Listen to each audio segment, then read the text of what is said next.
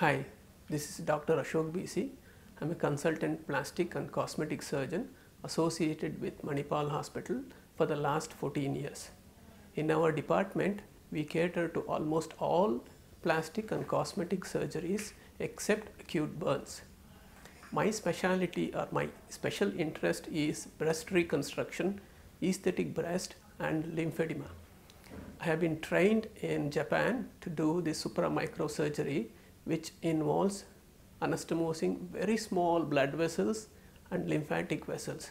This is a new area of surgery where lymphedema, which is also called elephantiasis in layman terms, can be treated.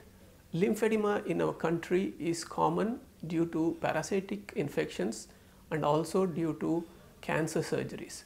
During cancer surgeries, the oncosurgeons remove lymph nodes from certain parts of the body to prevent spread of cancer.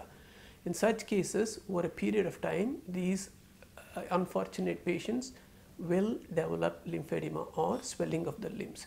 This leads to loss of or decrease in quality of life.